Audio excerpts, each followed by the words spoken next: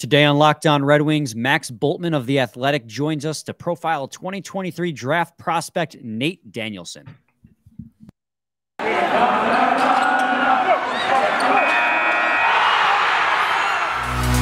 You're Locked On Red Wings, your daily podcast on the Detroit Red Wings. Part of the Locked On Podcast Network, your team every day.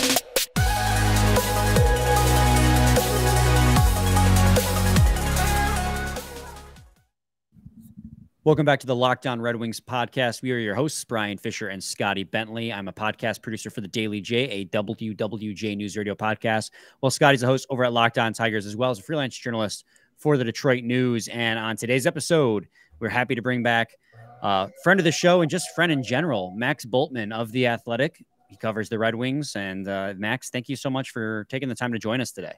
Hey, my pleasure as always, guys. All right, thank you. And then, so today we're going to preview we're going to do a profile rather on Nate Danielson of the Brandon Wheat Kings of the WHL. But before we get to that, I do want to say hello, Scotty. How are you doing, buddy? Happy Friday. Happy Friday, man. Don't want to forget Scotty's there. Don't want to get him lost in the shuffle. All right. But we do have the drawing for the Robbie Fabry stick giveaway at the end of the episode. That'll be the last thing we do.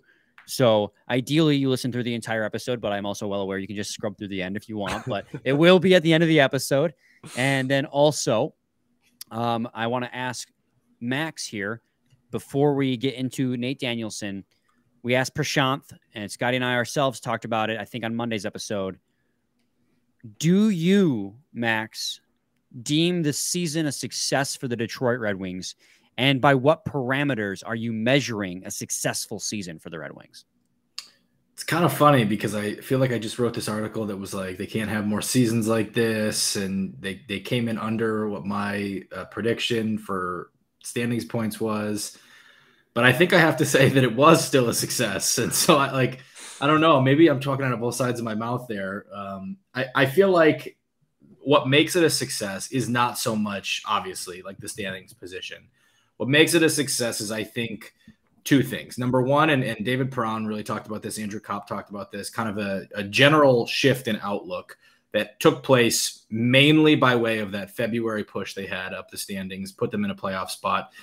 I felt something different around the team in that time, and certainly around the city and the fan base, than I had at any other point in my beat. And I think it was an important difference. It was almost an eye-opening difference for me as someone who's never covered a playoff hockey team, of what it actually looks and feels like when a team is alive and in it.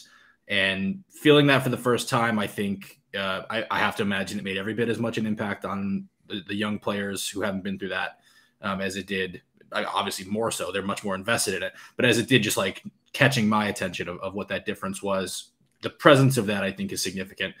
And the other thing I think is, with a new coaching staff, just laying that foundation. Derek Lalonde has used this kind of analogy. If when they got here, they were whatever on the 2-yard line, and now they're on the 50, right? Like he's used that a couple times. Yeah.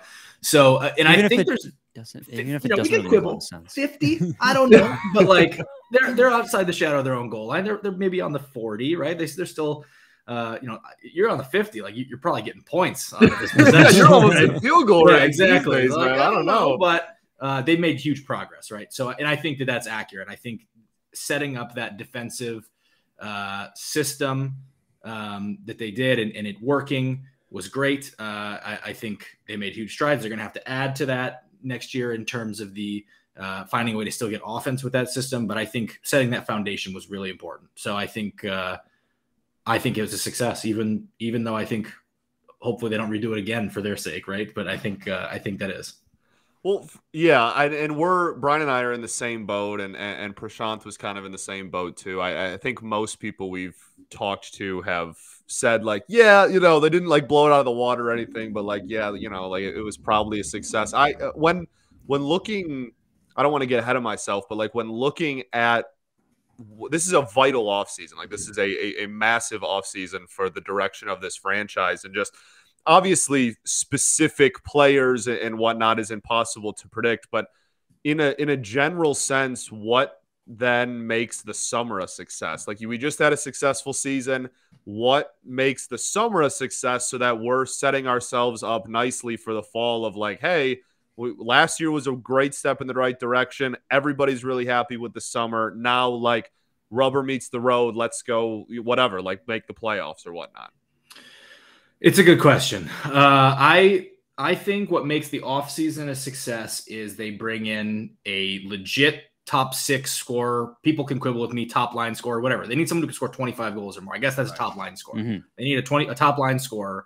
I think they need to add a little bit of muscle. Steve Yzerman says he doesn't want to bring someone in to beat people up. I think that's fine, but there has to be a little more edge to the team next year than there was this year. Some of it can come internal, just like with scoring.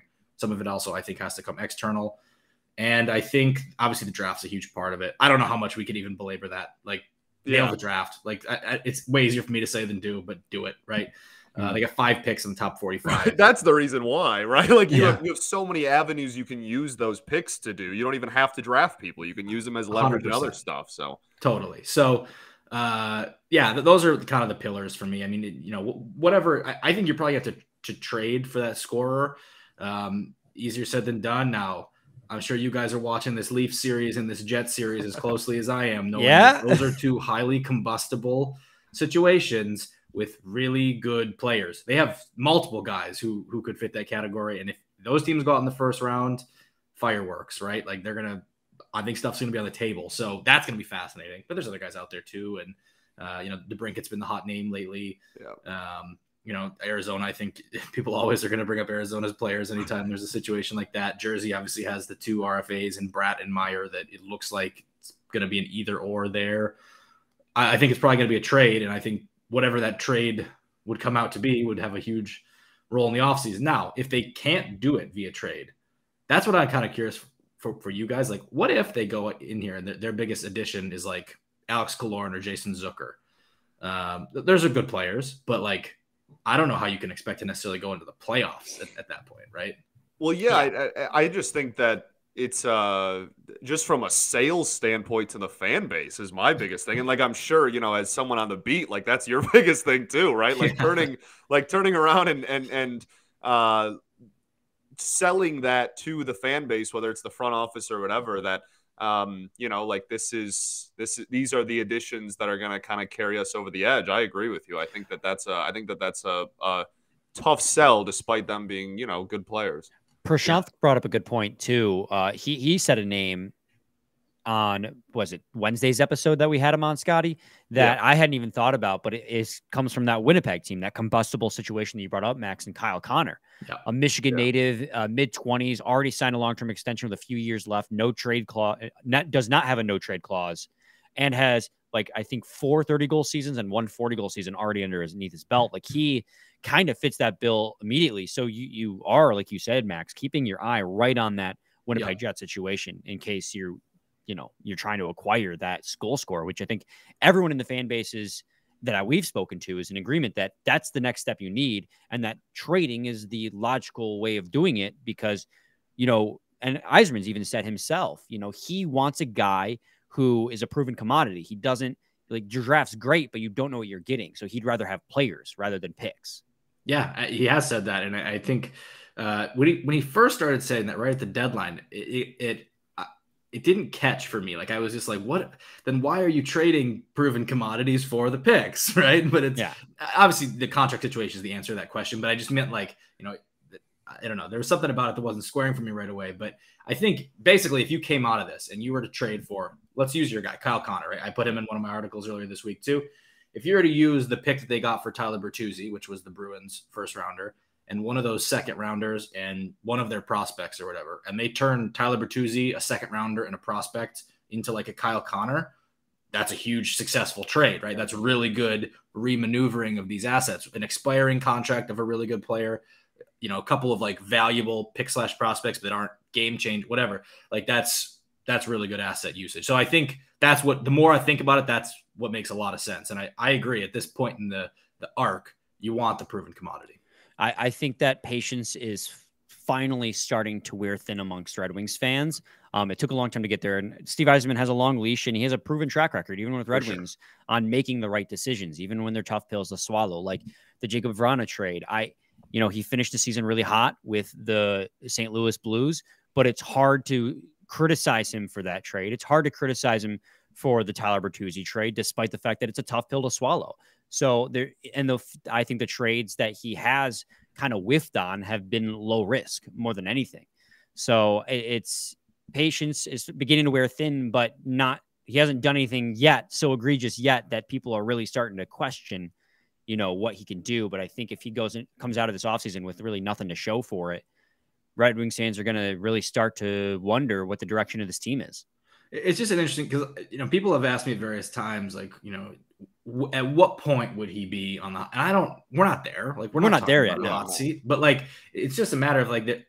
I covered Jim Harbaugh at Michigan, and at various times there, the seat's not like it was on Jim Harbaugh at Michigan, even after 4 years, but there's plenty of parallels in what it's like to have kind of like a program franchise icon who has had success at, whatever this next level is, coaching and for Harbaugh, managing for Yzerman, come in and you do just get more leeway. Mm-hmm. But as we saw with Harbaugh, it's not infinite leeway. And as we also saw with Harbaugh, even when the hot seat ratcheted up, it didn't actually mean that like it was impossible. He just turned in the best 2 years of the program's had in like 20 years, right? So he just beat one team twice and everybody was fine. Right. Sometimes the margin's that thin. Right. Right. 2016, I was at that Michigan-Ohio State game that year. And, how that game was viewed was the difference between Harbaugh being deemed a failure for like the next 3 years and not having any worries. I don't think, the Red Wings are not even at the level that Michigan team was. But in terms of where the rebuild is going, it's not as instant gratification, right? Like, you've gotten Mo Seider, Lucas Raymond, Simon Evans. Give us a couple years, and let's evaluate then. The seat's not hot yet, but it's not a heat-proof seat either, right? And so it's always going to be kind of that fine line to walk. Absolutely.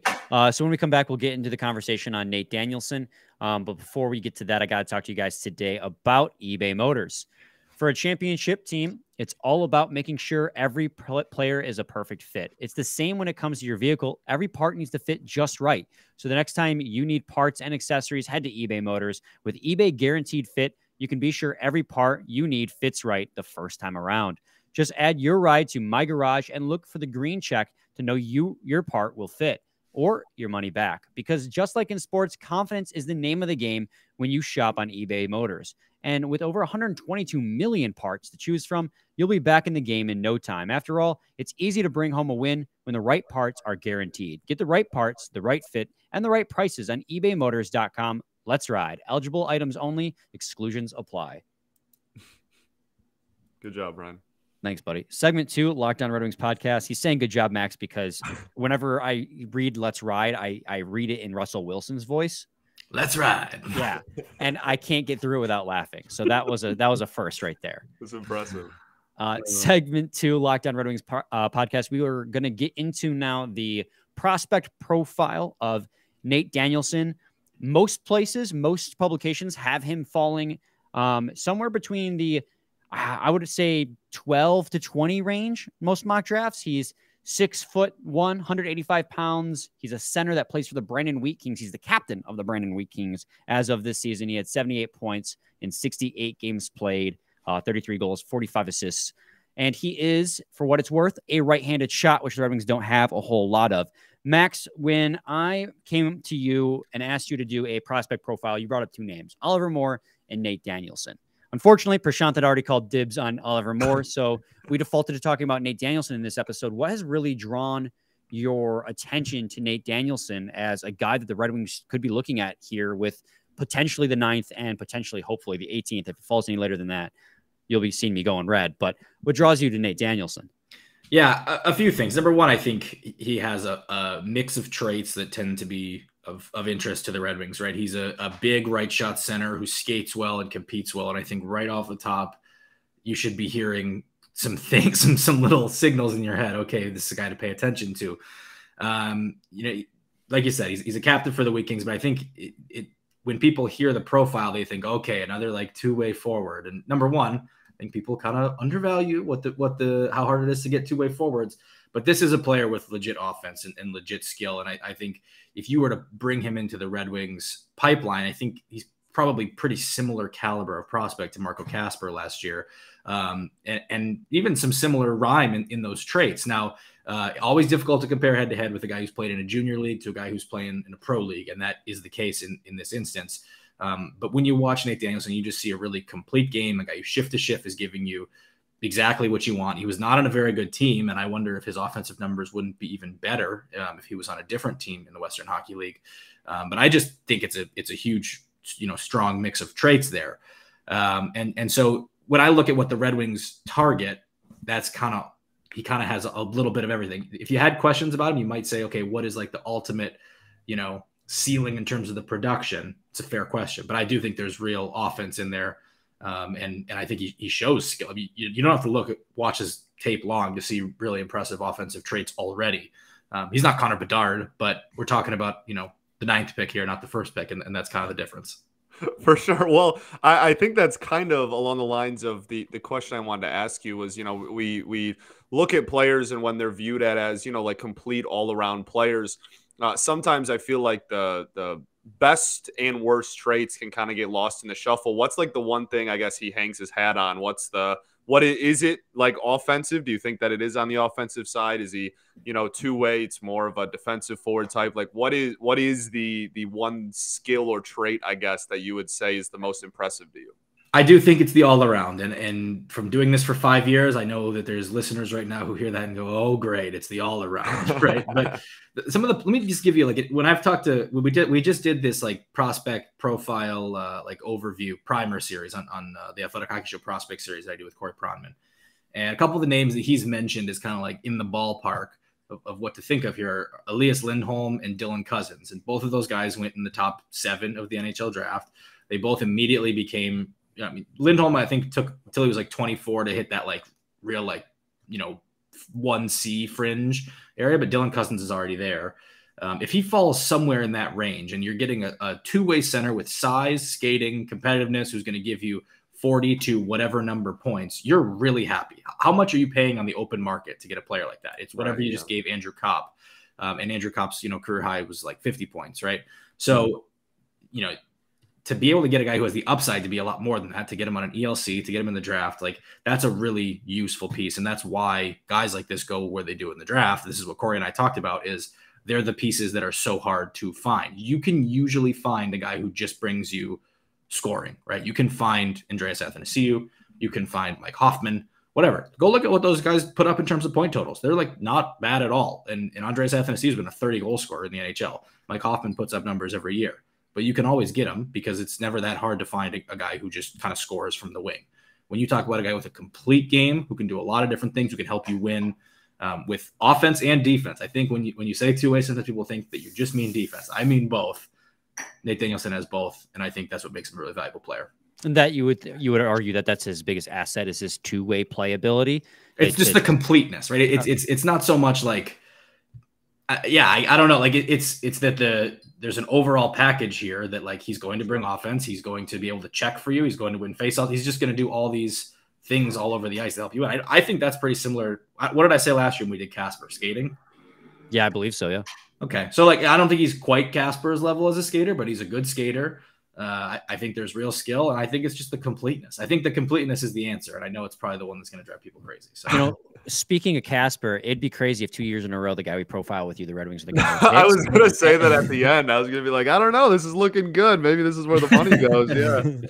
So if anyone's listening and you can put a futures down on who the Red Wings pick, Max is 1 for 1 so far. Well, there's a few guys, right? Like there's a few guys I consider. I thought about, we talk about Ryan Leonard. That's who I mocked to them in my first mock draft. I think Colby Barlow has a real case to be their guy. Those two guys are both kind of power wingers. Just in my experience, I think if you can get that center, you do it. And it's especially hard the later you go in the draft. And I think the Red Wings are only going to get later in terms of where they're picking in the draft in the coming years. It's going to get harder for them to find the centers. They have two good centers. They have Larkin and Kasper, but if they can get another one here, I think it would serve them very well. But, Barlow, Leonard, like I said, like you said, I threw more out there before I knew Prashant had done him. Like those would be kind of my big four right now. Yeah, absolutely. And so when we come back, Scotty, we'll continue this conversation. I have a few more questions. So yeah, stay tuned to Locked On Red Wings. Segment 3, Locked On Red Wings podcast. Scotty, before I get to my next question, you got anything? I mean, I do, but if we're doing like a ping pong back and forth thing, then you're up. Am I? Yeah. Oh, well, okay. Well then, let's see here. You mentioned the team need and that center would serve them well to get another center. But would you list that as like the number one need that this team has? I know in the draft you take the best player available, but when you're assessing this Red Wings team's positional needs the most, and we talked about it in segment 1, this team needs a scorer. Really a guy who can put consistently over 30 pucks in the back of the net. Yep. Is this the guy who fits that need? Is this even the biggest need the Red Wings have? Well, like I said, I think he can score. I think the biggest need the Red Wings have is, like you said, scoring, but it's also like, if we're talking positionally, it's right shot D, but I don't see a right shot D unless David Reinbacher were to fall to them. I don't see a right shot D who's going to be what they need him to be on the board at their pick. I don't really see David Reinbacher being there at 9. I'm not sure Nate Danielson's going to be there at 9. I know you talked about him 12 to 20. It would not shock me if he's gone before they pick at 9. So we'll see. But no, I don't think that center is any longer the like top need in the system. I think it was last year when they took Casper. I think he decreased that need. But to me, it goes back to what I said in the last segment of like, to me, what you use your draft picks for are the things that you don't think you can find anywhere but the draft. It's why I thought picking, Edvinson, where they picked him, made a lot of sense, even though I know there were, it wasn't at the time unanimous that a D was the answer there. There was a lot of people who wanted, whether it was William Eklund or I guess Brant Clark is also a D, but those are some of the popular picks. I think Eklund was the one the fans really wanted, but the same deal at the time, right? Where else are you finding a 6'6" D who can skate, handle the puck? Like, you're just not. And unless you're going to draft them. And I think that's true of centers too. It's centers and D are the guys that you just, okay, great. You need a right shot D. So does everybody else. Great. You need a 2-way right shot center with some size. So does everybody else. You need a winger. Okay. You can do that on free agency. Vladimir Tarasenko is a free agent this year. Patrick Kane's going to be a free agent this year. These guys are old. I get Tyler it. Bertuzzi. Like, Tyler Bertuzzi is going to be a free agent this year. I get it. They're older guys. And past their primes in some cases. But anytime you need to trade for or sign a winger, you can do that. Mm-hmm. If you need to trade for a young, productive center, good luck. Go call Buffalo. Ask them what it would cost to get Dylan Cousins right now. It's not happening. You might be able to trade for Elias Lindholm right now, but you get my point. Yeah. No, for sure. I guess I also want to ask just your widely being considered this draft is like a not only a very top heavy draft, obviously with Bedard and Fantilli and whatnot, but like a really, really deep draft where a lot of these dudes are going to go in places where if they were drafted any other year would be a lot higher. Just, is that the I don't know, I don't want to just ask you, like, is that the same vibe you get, but like talk about this draft class as a whole and kind of your opinion on it, I guess. So Corey and I talk about this all the time on the show. And I think Steve Yzerman made a comment about it the other day at the end of season that was really telling, really in line with what Corey has always said. And so I'm just going to second those two very smart hockey people and say, usually when you talk about how deep a draft is, it's because there are 2 or 3 or however many people at the very top that bump what is otherwise a normal draft class down by that many spots, right? So, or it's just really because you're talking about the top, right? You might get Matvei Michkov at 4 this year. That's crazy, right? You might get him at 5 if someone's scared of the Russia thing. So that's kind of what people mean. And in that way, it's really deep. There's 2 or 3 or maybe 4, depending on your view, special prospects at the top. I personally would probably say 3, but I think, where does Juraj Slafkovsky go in this draft? Probably 3, 4, 5, right? Like, and he was the number 1 pick last year. So in that way, it's deeper. I don't know that the player you're getting at 9 this year, last year it was Matt Savoy. They're probably a little better, but by the time we get to 11, 12, we're talking about the same caliber here. Sure. Last year, Pavel Mintyukov went, I think, 10 to Anaheim. I love Pavel Mintyukov. He might be the best D in this class. Depending on your mileage, right? Whether you like him or Reinbacher, but he might have been the best D in this class. And he went 10 last year. So I think it can kind of get overblown sometimes. But because there's those 2 or 3 really awesome guys at the top, I think you probably maybe 1 or 2 spots better than where you might otherwise get somebody. And so when it comes to, I want to go back to Nate Danielson a little bit here because I have one more question about him. When we talked about the United States National Team Development Program players, that being Moore, Leonard, and Will Smith, the consensus was those guys are projected first round picks, rather. Some of them top 10 picks, but they won't be ready this year. They might not even be ready next year. Nate Danielson playing out of the WHL, is the timeline similar? It's going to take a year or two, or could you see a situation where he pulls a Lucas Raymond and makes a team out of camp, or even a Marco Kasper, where at the end of his first his D+1 year, he's right there with the Red Wings, and unfortunately Kasper's season ended the way it did, but he would have played out the season if he had not gotten hurt. Yeah, it does help that he's an older player, so he's a year older. I think he'd probably do another year in the WHL, but if that season ends early, it would not shock me to see him do what Kasper did and ideally not get injured right away and be able to do a few more games of it. So no, that would not surprise me at all, just partly because he is that year older. Now, when we talk about that is another drawback that I think people can point to, and it is completely valid of, okay, this guy is a September birthday, a late September birthday, which means he was just a couple weeks from being eligible for last year's draft. And how does that weigh, especially when we talk about this production thing, right? Like, I think his production is good. It's not far off what Dylan Cousins did in Dylan Cousins' draft year. It's also not even close to what like Zach Benson is doing, who's a player that we haven't even talked about in the WHL for this draft, who I know a lot of fans love. It's not close to what Andrew Crystal is doing, who's a prospect that I'm not particularly that excited about on tools wise, but why is he able to produce like that in the Western League? And these are fair questions. If you're going to nitpick Nate Danielson, this is what it's on. But I still think if you look at the overall, what is it to put up?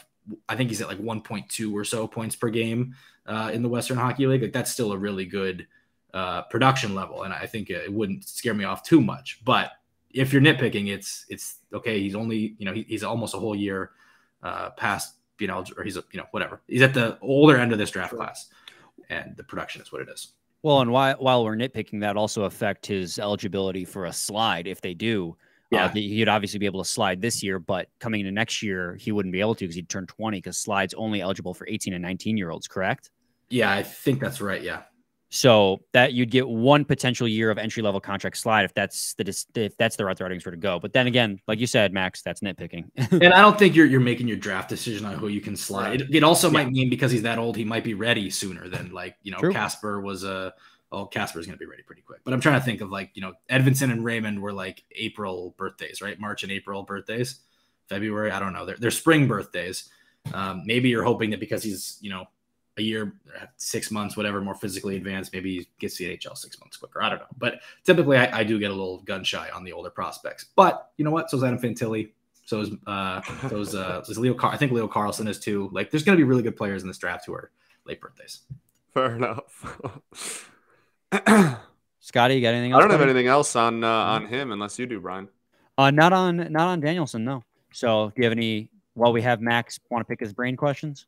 I mean, I kind of asked mine earlier, I guess, just about like the upcoming offseason and whatnot. I mean, if we want to really jump like way far ahead and start talking about like next season, I don't want to say, I don't want to ask you for like expectations, because obviously, again, we have a whole offseason to figure out what, how they're going to fill certain holes on the team. But, we talk about that angst like within the fan base and kind of what they're expecting going forward.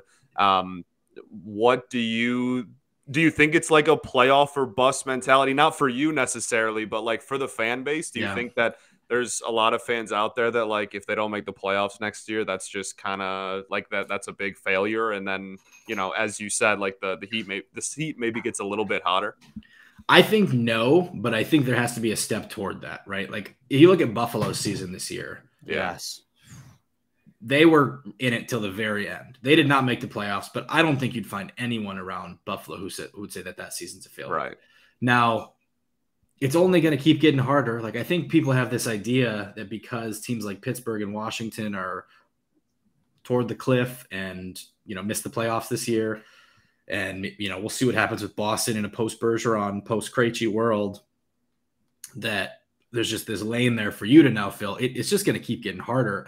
you know, I was having this conversation with somebody a while back, and this is like, Montreal is closer on your tail than you'd like to admit for a team that only really started rebuilding a couple years ago. Like, it's going to have to take a little bit of stepping on the gas, but I still don't think we're at the point yet that you're talking about of like, you know, the seat starts to get hot if you don't make the playoffs next year. But I do think you need to take a real step next year. And boy, I know that's leaves a lot of gray area on either side to parse. You know, are we looking for a point total? I think if you get to 90 next year, it's a 10-point improvement. You're right there on the cusp of the playoffs. I think you got to be happy.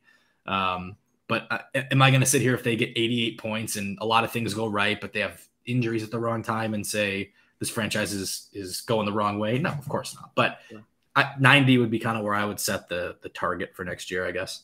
Awesome. So Scotty, I think it's time we should do our drawing for the Robbie Fabry stick giveaway. I have them all here. We opened it up this time to Facebook, Instagram, and Twitter. So I had to physically write down everybody who entered and then put it in this Pistons hat because somebody's got to win something wearing a Pistons logo at some point. So how long do you think of that one, dude? It took me about 10 minutes to think of a good joke. So okay, cool. Yeah, I was wondering. Oh no, a couple of them fell out. Let me put those back in there. All right, let's do this. Somebody give me a drum roll. You're not gonna be able to hear it. Oh, maybe I'll edit in post. Who am I kidding? I'm too lazy for that. Yeah, for sure. All right. Let's pull one out here. I'm not looking. I'm looking at Scotty. It is a Twitter user. I have their username down here as @JMessick16. That's @JMESEC16. So congratulations to you. And if you are listening, DM us on Twitter because clearly you're on Twitter, and we can sort out how to get you this Robbie Fabry hockey stick. Thanks to everyone who participated. It was a long week and a half that we made you guys wait, I know, but the winner is finally here, and it is over with. Good news for you guys. His Twitter picture, he's got an American flag pin in, so I don't think you're gonna have to pay for international shipping. Yeah, that was something we're gonna have to be careful of next time. That is a nice nice on the wallet for sure. We shipped the last one down to like Alabama or Georgia, and it was already more than I had anticipated. I was not expecting that. It's not because it's heavy, because it's awkwardly like shaped. You need like a unique box, and that costs money, man. Yeah. So, anyways, Max, thank you so much for taking the time to talk with us today. I always enjoy it, man. Absolutely, fellas. My pleasure, and we'll do it again soon. Yeah. Do you have anything you want to plug? I mean, obviously you're with The Athletic, and you sometimes host that Athletic podcast. Yeah. Athletic Hockey Show Prospect Series with Corey Promman. It's a good time of year for that. And obviously, if anybody wants to subscribe to The Athletic, my Twitter handle's @M_Bultman. Click on any of those links, and if you want to subscribe, that would be tremendous. No more check mark for you, though. No more check mark for me. So I guess if you want to start a Max Bultman impersonator account, now's your time. Don't tempt people, man.